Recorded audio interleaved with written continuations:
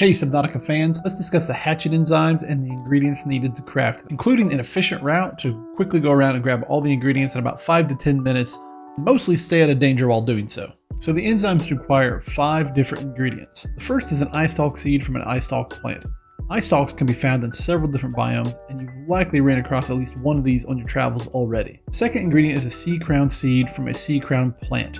This is the rarest ingredient out of the 5 and is only found in a handful of places in the entire game. You can actually find one in the primary containment facility in the tank of the Sea Emperor Leviathan. Third is a fungal sample from a tree mushroom in the mushroom forest. This is one of the easier ingredients as there are many mushroom trees in the 2 mushroom forest and they are fairly safe biomes. Fourth is a ghost weed seed from a ghost weed.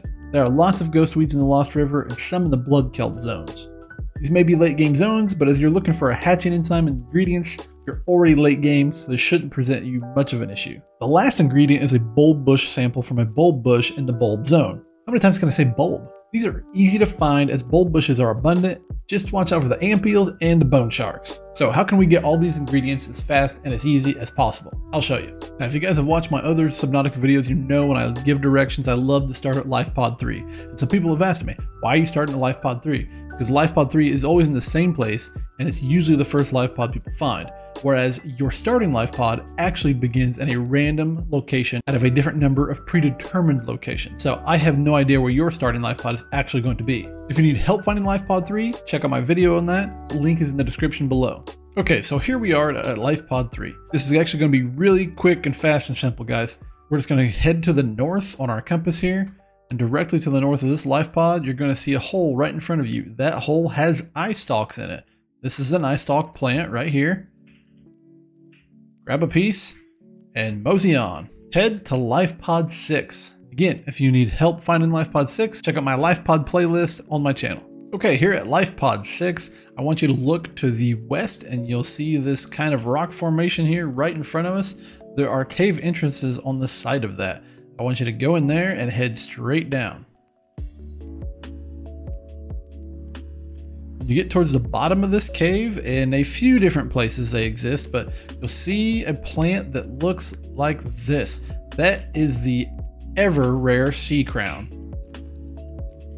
As I said, you can find one of those in the primary containment facility in the tank with the Sea Emperor Leviathan, but this is one of the few other places in the game that you can actually grab that. Now from Life Pod 6 again, just head east into the mushroom forest so we can grab our fungal sample. Oh, so many mushrooms, how to choose which one I want. It doesn't matter, pick a mushroom and smack it with your knife. After you have your fungal sample, head in a northeast direction to the bulb zone. Specifically, just head towards Life Pod 12. Need help finding Life Pod 12? You know what to do. Pick a bulb, any bulb, smack it with a knife, get your sample. Okay, the reason I wanted you to go to Life Pod 12 in the bulb zone is because from here we will have very specific directions. So get above Life Pod 12 and then turn directly in between north and northeast on your compass. Head that direction and stay close to the sea floor so you don't get lost. You'll come up over this rise and then it'll start to dip back down again. Stay on that dip and just keep heading down this direction. Once you get over this cliff and it starts to go down really deep, just keep heading that way and kind of veer to the left if you have to at all, any direction, but you should see this big giant hole in front of you. This is an opening to the Lost River, and we all know what's in the Lost River. Lost River. Death is what's in the Lost River. Actually, what's in the Lost River is these beautiful, beautiful ghost weeds. Jesus! Smack it with your knife, get back in, get out of there. And there we go, guys. That's all 5 ingredients. Didn't take that long.